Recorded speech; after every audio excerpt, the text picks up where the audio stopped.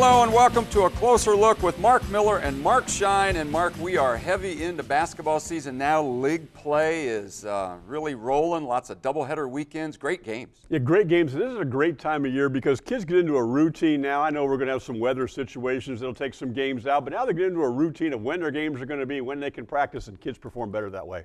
Hey, we're going to flip it up a little bit this week because Mark always has a couple of rules that he discusses. He's going to switch that this time and give us some questions for you to think about during the show. So we're going to put 4 questions up on the screen here and give you a chance to think about them through the course of the show. Then we'll answer them when we get down into section number 3. All right, so you're the free throw shooter. The referee bounces you the basketball. How long do you have to take before you must shoot the basketball? You're closely guarded, okay? So you catch the ball. How long can you hold it and then dribble it and then hold it again before you have to get rid of it?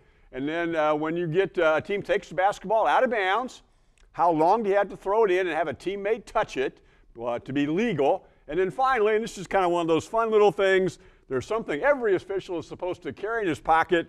It's not lip balm, but what is it? It's a Kit Kat bar. It's a Kit Kat bar. That would be a good thing. All right, so we're going to answer those in segment 3. All right, well, let's review some games from last weekend, and Mark's going to start it off with Crestview and Jefferson. All right, Crestview and Jefferson. This is an NWC game, Northwest Conference game. Crestview will become the first team in the conference to get to 3 conference wins with a 58-50 win over Jefferson. They'll take a nice lead in this game. They'll go up 34-21 at half. Jefferson whittles away in the second half by outscoring Crestview 29-25, but not enough, and Crestview will come out with that 8-point win. Balanced scoring for the Knights. They have Wade Sheets with 16, Derek Stout with 16, Javen Etzler with 13. Jefferson got 13 from Hunter Miracle, 11 each from Alex Rohde and Tyler Bratton. Crestview will also beat Miller City on Monday night, 63-47. So Crestview off to a good start, 3-0 in conference play, winning some non-conference games too. Let's go to the WBL. Shawnee 49, Wapak 42. This was 27 all at halftime. Shawnee with the win goes to 9-2 overall, having a really good year. 2-0 in the WBL. Sheridan O'Neill led them with 19 points and 8 rebounds. On Saturday, they came right back and beat Coldwater to give them 7 wins in a row. Wapak 7-3, now 1-1 in league play. Adam Scott had 18 points, 6 rebounds, and Jace Copeland had 9 points, 3 threes. He really came out firing and got them off to a good start, but in the second half, Wapak went cold with their shooting and ended up losing that thing by 7. Wouldn't you think, Mark, when we saw that score and we were up at Defiance the other night, we said, you know what, if it's a low-scoring game, that favors Wapak, but Shawnee's able to win one at Wapak's pace. They're playing very well right now. All right, let's move on to St. Henry 59 and Fort Recovery 47. This was an important game in the NAC because each team had a conference loss coming into this game. Third quarter, it's all St. Henry, 14-4, and the fourth quarter even more so, 28-14. St. Henry wins the second half over Fort Recovery, 42-18. Tyler Starmer, what a year he's having, 27 points made, 6 threes. Caden Niekamp chipped in with 11. They came back to St. Henry on Saturday night with a 56-42 win over Bass. Schlarman had 18 again. The 2 Niekamps had 10 and 12, and Fort Recovery came back with a win over Lincoln View to get to 6-3 on the season. Let's look at a couple of afternoon games. On Saturday afternoon, Perry 60, LCC 54. It's a cross-county shootout. It's going to be an annual event that'll be pretty cool. Perry, with the win, goes to 5-6. This is their first win ever in school history over LCC. Last time they played was in 1990 in a sectional tournament game, and LCC won by 3, 60-57. Perry was down 32-23 at the half, but Logan Dre had 27 points, including 5 threes, and helped the Commodores come back for that victory. For LCC, Matthew Sakala led them with 14 points. He also had 4 threes. Then on Sunday afternoon, LCC comes back and they play Delphos St. John's. They lost another close one, 2 close losses in the same weekend. This one in double overtime, 48-46. DSJ's 6-4 now. Connor Houlihan scored the first 9 points of the game, and he scored the very last basket of the game. That was it. That's his points for the game. Colin Will led them with 13 points. They led most of the game. For LCC, now 4-7. Ron Banks had 14. They made last-second shots to force overtime out of regulation and to force the game into 2 overtimes. Could not win it at the end of that, however, and ended up with a tough weekend on 2 good games. Let's move to a PCL matchup, Pandora-Gilboa and Miller City. If you look at both of these teams coming into the game, you think, well, this is going to be a very high-scoring game. That was not the case as PG really clamped down on Miller City for a 44-42 win. Miller City came into the game averaging 64.1 points per game through their first 9 and was 1-0 in conference play. But PG had a really nice basketball game. Not many points, of course, from Drew Johnson, just 6. On Friday night, he became the school's all-time leading scoring leader. He went over the 1,228-point mark set by Josh Lee back in 2010. Just 6 points in this game for him, but 10 rebounds. Cooper McCullough had 13, along with 3 threes. And Mark Kuhlman had 17 to lead Miller City and also 9 rebounds. PG now leads 2 different conferences, the PCL at 3-0 and the BBC at 4-0. Having a good year? Yes, sir. Hey, let's look at some of the other stat stuffers we had. I got the first one. Marcus Bruns from Coldwater. He had 20 points, including 1 3 against New Knoxville on Friday night. Came back on Saturday night against St. Henry. Had 24 points and 4 threes. All right, we talked about Fort Recovery a little bit earlier. They split the weekend with a loss to St. Henry and a win over Lincoln View. But Peyton Judy continues to have a great year for them. 21 points and a couple of 3 balls against St. Henry, then 33 and a single 3 ball against Lincoln View. And you go, yeah, sometimes guys get 33 and they're kind of padding their stats. Well, they won by 5, so every one of those 33 points were important. Peyton Judy having a good year for Fort Recovery. And he earned them with only 1 3, huh? Yes, he did. Hey, Wyatt Daniels from Upper Scioto Valley, 32 points and 7 threes, including 6 rebounds, 3 steals against Ridgemont. That's a full night there. Came back against Ben Logan the next night, had 20.7 rebounds and 6 assists. That's all-around games there. Yeah, he's playing really well for those guys. USV's on a roll right now. Let's look at Shawnee. Mark mentioned them earlier. Johnny Capella had 30 against Coldwater in that particular basketball game, lead them in scoring. But the guy who has really picked it up for them recently and really come around, Sheridan O'Neill. Over the last 3 weeks, really been playing well. In this game against Coldwater, 17 points, 6 rebounds, 4 assists, and 3 blocks. Of course, they beat Wapak on Friday night, and Shawnee's on a roll right now. Brody Bowman, we talk about him almost every week from Temple. 25 points, had 3 threes against Waynesfield. The next night had 20 points and 2 more threes against Allen East. He's playing very well. He's one of those guys we saw right there in the move. He really knows how to work that free throw line area and get his jump shot. Let's move on to Matthew Ayers from Van Buren. Van Buren with a couple of wins over the weekend. They defeated Liberty Benton on Friday. Matthew Ayers had 21 and a couple of 3 balls. He came back with 24 on Saturday night and 4 threes against Patrick Henry. Man, Van Buren graduated those guys from a year ago, but playing well right now and chasing PG in the conference right now. Katie Hempling from Ottawa-Glandorf. Congratulations to her in their game against Bath this week. She went over 1,000 points for her career. And what I'm happy about, she's committed to my alma mater, BG. And she's one of those all-around players. You can talk about that 1,000 points, but she can do a lot of things for them too. And one other thing we want to mention from the ladies' standpoint, and that is Adam Huber, our friend up at Kalida, athletic director and also ladies basketball coach. Adam got his 100th win of his high school coaching career with a win over Wapak on Saturday afternoon. Getting some of those milestones coming our way. We'll have more for you next weekend, I think. Hey, let's look at our where are they now, where are the college players are at. We're going to look at 2 Elida guys. The first one we're going to look at is Austin Allmeyer. Austin's a 6'2" sophomore, currently at Ohio Northern University, graduated from Elida in 2015. He was an all-WBL performer. Now at Northern, he has started all 13 games this year, playing 26.5 minutes a game, averaging 4 points, 3 rebounds, 2.5 assists, does a little bit of everything. Had a season high of 10 points against Lynchburg, and they told you that he adds energy and defense to this team. Yeah, Coach was interviewed on the radio the other night and said that he is an energy guy and he is their best defensive player, and he's really found a role over there at Ohio Northern. You don't need to just score points to be valuable, and he's proven that. Well, he'll get on the floor if he can do those things. The Ohio Northern right now standing at 9-4, 4-2 in the OAC, which is good to tie them for 3rd place. And then the other guy we want to highlight is Dakota Mathias. Dakota's a 6'4" senior, currently at Purdue. At Elida High School, he graduated in 14. He was a WBL Player of the Year, Division II All-State First Team. His senior year, he averaged 28 points, 8 rebounds, 6 assists. He had 63 threes. Played on that state runner-up team as a sophomore.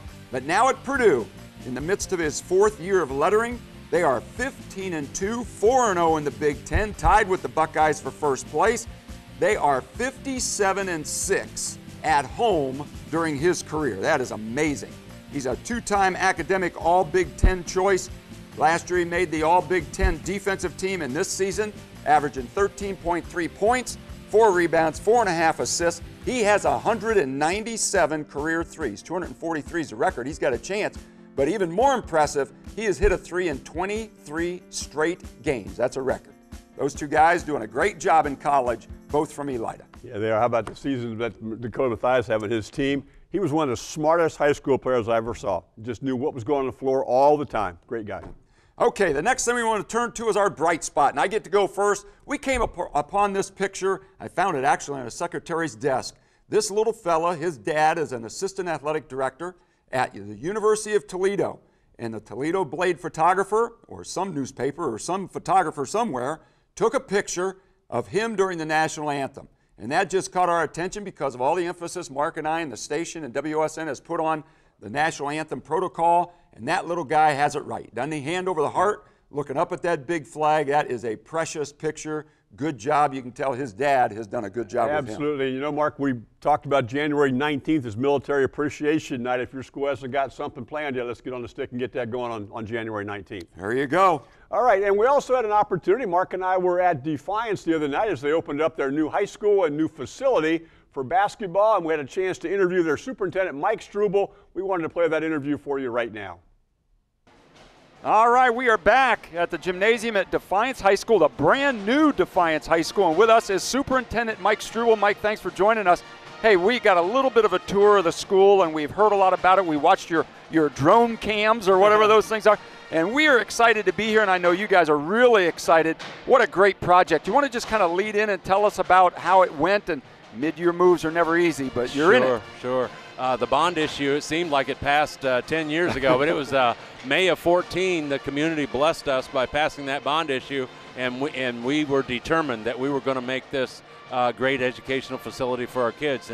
And boy, our whole construction team really came through. The technology in this place is unbelievable. I mean, we've got smart boards, and I mean they're really smart. I hope we're smart enough, you know. But it allows teachers to, you know, use their computer and communicate with the students, and of course we can live video stream and things like that. And all of our science rooms have monitors so that they can do simulated dissections and things like that. So I graduated from high school in 1969, so all of this is, you know, science fiction to me, but I think it's fantastic for our kids. Well, Mike, everybody else was enjoying a Christmas break, but you and your staff, you're working the last 2 weeks trying to get ready for school this past Wednesday. Yes, our maintenance and custodial staff and our teachers, they were excited about coming into the facility, so they worked double time. They were here every day over Christmas break, and I give them a lot of credit for that. And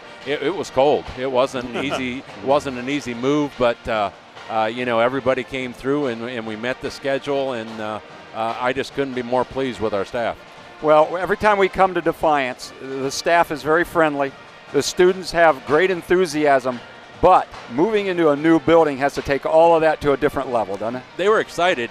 Some of the kids said it was like taking a field trip because everything was new to them. They, you know, they really didn't have much of a chance. They got to see the building one day before we actually got into it, so they were extremely excited. And you know, that's the most fulfilling thing for me as a school administrator, to open a building, because the excitement of the kids and how this motivates them, it just makes everything worthwhile. Well, Mike, when we came in, they took us to the wrestling room, which is not quite done yet. So where are you in your project? How close are you to being done? We're probably 90% done. They just finished the track today. They still have to stripe the track up here. This is an eighth of a mile track. And then the wrestling room, they're going to install on January 8th, on Monday. So the wrestling room will be done within a couple of days. We've got little things, like we've got a couple of countertops that didn't show up. Every new school has a punch list, which is things that have been omitted or not completed or something like that. And we'll be working through that, you know, maybe for a couple of months. But the academic area and the commons area, the cafeteria, everything functions just great so far. So we're about 90% done, and I'm just happy that we got in on time. Yeah, you bet. Well, we're in the gymnasium. We're here for basketball. It is a beautiful facility. Thank you. Talk a little bit about why you built it the way you did. Sure. We've been told that certain things were seen at other gymnasiums you liked, and you took the best. Go ahead and talk about the gym. Well, I don't like cookie cutter box gyms, so we took some of a little bit of everything that we saw from other gyms that we liked. The Sullivan Center at Toledo Central Catholic, Hamilton City Schools has a gym almost identical to this. We looked at Kettering, Fairmont East and West merged, and it's now Kettering High School, they have a gymnasium like this. Of course, we always liked the Stroh Center, so we incorporated things like this. Now, I'm an old-timer, so those corner scoreboards are in honor of St. John Arena. Yeah. We love them. We love them. You know, we wanted to have a little character in the gymnasium, and we thought, you know, the community, Defiance College has the Smart Center, and the community comes in and walks. So not only can the track benefit athletics, but also our senior citizens or community members, if they're free during the day, we're going to try to make this so that they can come in and walk and get a little bit of exercise. What's capacity seating in here? 2,500. Oh, it's the old gym was 1,900, but we love to host tournaments, and Jerry Beauty, our athletic director, does a terrific job, and the OHSAA has already awarded us the D3 District Wrestling. So we love to have people come to Defiance. We like to host them. We're proud of our facility, and we're proud of our staff, and we want to put on a good show for the fans. Well, Mike, you and the people of Defiance should be very proud of what you've done here in the community. It's a great asset to your kids and your community. We appreciate you being on with us at halftime, and congratulations on what you did here. Thank you, gentlemen. We're happy that you're here. We'll be back with segment 2. We're going to look at plays of the week in just a minute.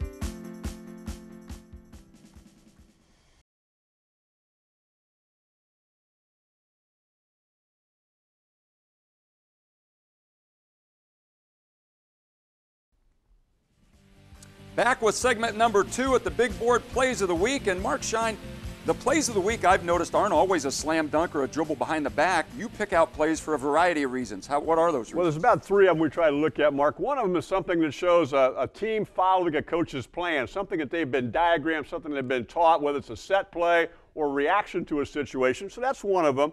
The second is the play that maybe has a real impact on the game and turns things around, or it's the game-winning shot or something like that. And the third thing kind of is that hustle play, that little extra thing going over and above and beyond the type of thing that we typically look at, and just something for the fan to see that maybe the average person doesn't normally see.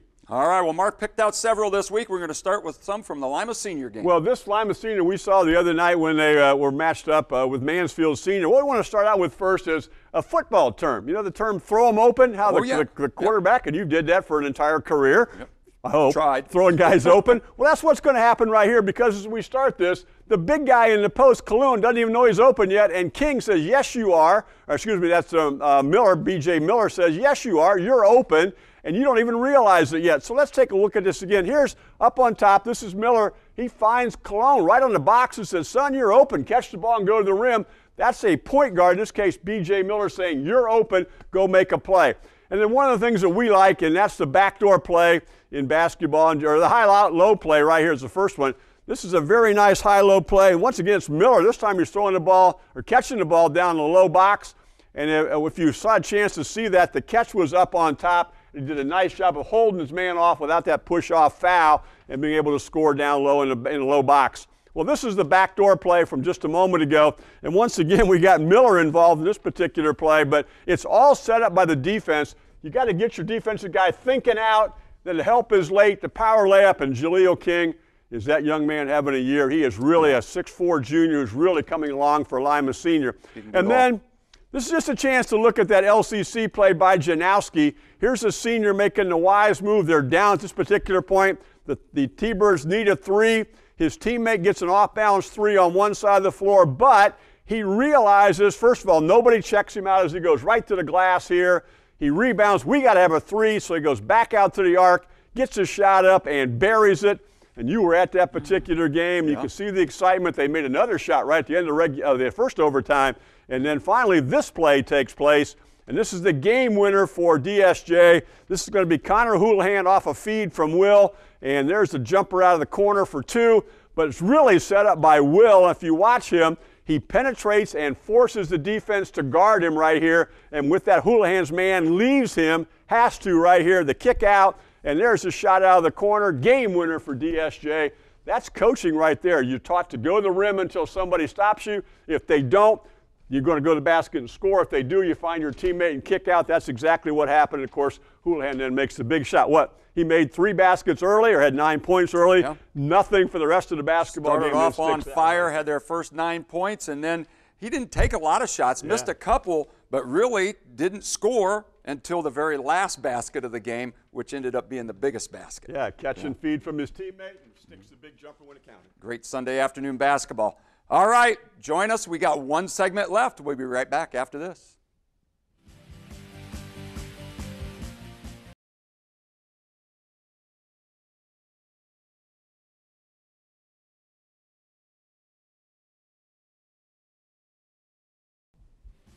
All right, we are back for our final segment, and we're going to finally get the answers to those questions that Coach Shine put up at the first. So all right, well, let's put the questions and the answers up on the screen. How long does a free throw shooter have to shoot? Well, from the time the referee bounces you the basketball, you have 10 seconds, and referees have been told to make a slightly discernible motion. So if you look at most officials while the free throw is being shot, they'll be counting by opening their hand and closing their hand. You got 10 seconds to get that off.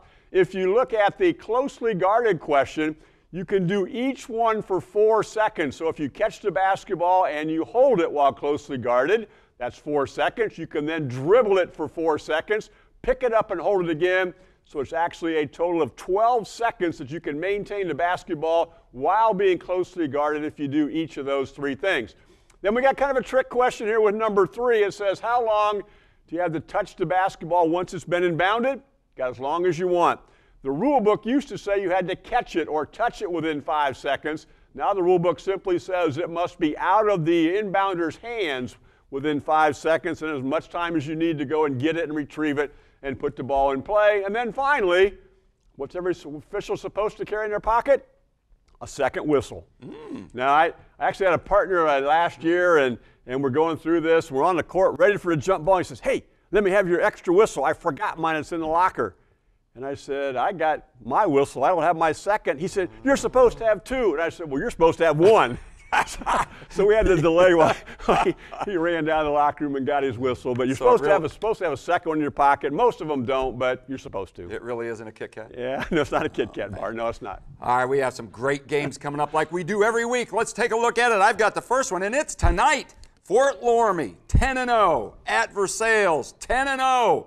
Some undefeated is going to leave the ranks tonight. Fort Loramie beat Russia last week, 47-32. Russia's won the last 4 SCAL championships, and oddly enough, Fort Loramie has lost the last 2 years in regular season to Russia, but beat them in tournament. So this is a different kind of thing for them to win in the regular season. Versailles beat Parkway 70-46. Justin Arns, the OSU commit, had 29, including 3 threes. On Saturday, they beat Franklin Monroe 60-43. This will be a great midweek game. And then on Friday, we get Versailles again. Yes, we do. Mark and I are headed down there. Yep. They are 3-0 in the MAC. They're going to play Marion Local, who's 5-3 overall, but 2-0 in the MAC. So it's for first place again. Of course, it's the Nick Schultze dinner night, so we're pretty excited about that. A good buddy of ours down at Maria Stein. This is a battle for first place in the MAC. Marion Local last week lost to Anna 53-49. Tyler Mesher scored his 1,000th point. There's another milestone, right? And Nathan Bruns is scoring a lot as well. So 2 great tests for Versailles tonight and Friday. I'm a little jealous you get to do that game tonight. I'd like to be down there to see that, but that's a good middle of the week game. Okay, well, let's move on to Ottawa-Glandorf. They got a big weekend coming up, and along with Findlay. I guess Findlay is kind of our focus here right now. Ottawa-Glandorf 10-0. They play at Findlay this on Saturday night, by the way. Hegel is leading Ottawa-Glandorf in scoring at 15.9. He's made 10 three-point field goals. Herringhouse has got averaging about 6.7 points per game, but he's their three-point shooter, and they've given up just 50.5 points, has Ottawa-Glandorf per game recently. Jay Kaufman's back in his 6 basketball games he's played so far. He's averaging 16 points, made 6 three-point field goals. Since he's came back, Dybel's scoring has dropped off a little bit. He's down to just 9.8 per game after averaging almost 13 through the first part of the season. Just so they get things worked out between the two of them, you'll know Dybel can score inside. If you look at who's winning this basketball game, Findlay and OG, well, Findlay's won 3 out of the last 4, so that's kind of an interesting matchup right there. Well, if you're Findlay, your weekend starts, though, with a big rivalry for people in our area, and that's with Lima Senior. Findlay's 7-3 going into that game, 2-2 in conference play. The Spartans are 6-5. They are 3-2 in the track. Findlay averages 57.6 points per game. They give up 47.3. And Ryan Roth leads them in scoring at 14.9. Ryan Nunn at 16.8 is also their three-point shooter. And Jacob Logston at 13.8 over the last 5 games. He didn't play in the first 5 games. So they've now got 3 legitimate scores for Findlay right now, and they're 7-3. 2-2 in conference play. Lima Senior, they've got some tough losses. A single-point loss to St. Francis, a 2-point loss to Fremont Ross, a single-point loss to Elida, so that's 3 losses by 4 points. And they're 6-5 right now, 3-2 in conference play. We saw them play the other night. Jaleel King averaging 16.1 points per game. Yeah, 20.7 over the last 3 games. He's a flat-out scorer. B.J. Miller's played well for them. We've got some highlights coming up. We showed you a moment ago some of their backdoor plays, some things they're doing offensively. The thing with the Spartans is they've had so many guys hurt, a coach's decision not to play, illness, trying to find a set lineup for them. We got a new roster the other night with 4 different players on the roster. So things are kind of in turmoil right now with Lima Senior. See if they can get the winning streak going against Findlay this week. Got another battle for first place, this time in the PCL. Ottoville, 11-2, 1-0 in the league at PG, 9-1, 3-0. Mark talked about PG a little bit earlier. Ottoville, 67-50 over Minster. My response was, wow. I didn't expect that. That's right.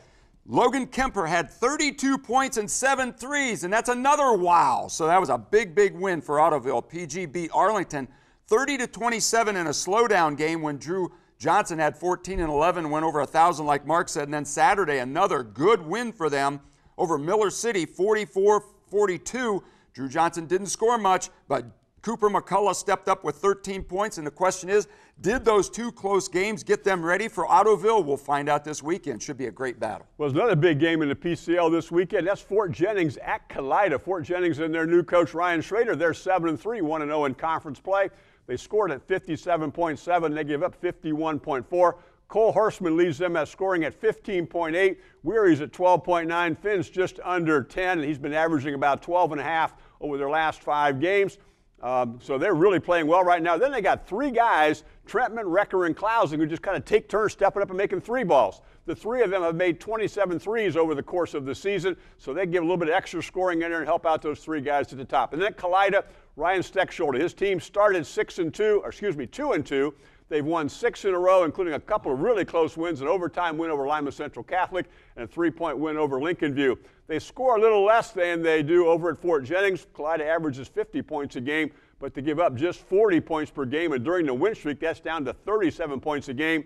Lambert at 13.7, Laudick at 10.0. Klausing's had a couple big games. I saw him have 23 in a win over USV back before Christmas. Recker can score for them as well. So it's kind of one of those PCL games. Is it a shootout game? Is it a defensive game? Let's see what happens this week when Fort Jennings and Kalida get together. 2 big games in the PCL this week. Well, as if Versailles at Marion Local on Friday isn't enough for Mark and I. We get to go down Saturday and do St. Henry and Anna in another deep in MAC country battle. That's going to be a great game. Well, it's one of those games, it's a non-conference game, but it's one of those games that kind of establishes where are we at here in the middle of the month, and as we get into the middle part of January. And a non-conference game has some things to do with tournament seeding a little bit later on, and 2 proximity close teams and 2 good programs. And it's got some big wins lately. That'll be a really nice matchup. Yeah, they were losing the whole game to Marion Local and came back and got a win against a good Flyer team. There you go. All right, let's put up our broadcast schedule. As always, Ben Reif and the crew put together a great schedule of games for us to replay and get to you. There we go, a girls basketball game, Bath and Ottoville. Boy, that's 2 great programs. Then the number 1 and number 3 game that we talked about being played tonight. And then again on Friday, Versailles and Marion Local battling it out for the MAC. Van Wert, OG, always a good battle. Van Wert plays OG tough every year on Saturday. A whole nother host of games coming your way. Some of the games we talked about, some others that we haven't. Even Sunday, Jackson Center, New Knoxville, and that St. Henry Anna matchup that we talked about. So don't wonder what to do. Just turn the TV on, WOSN, WTLW. There will be great game replays. Don't forget to watch us over again a time or 2. That's another week in the wrap, Mark. It's good games. I can't wait to see what happens. Thank you for joining us on A Closer Look. We'll see you again next week.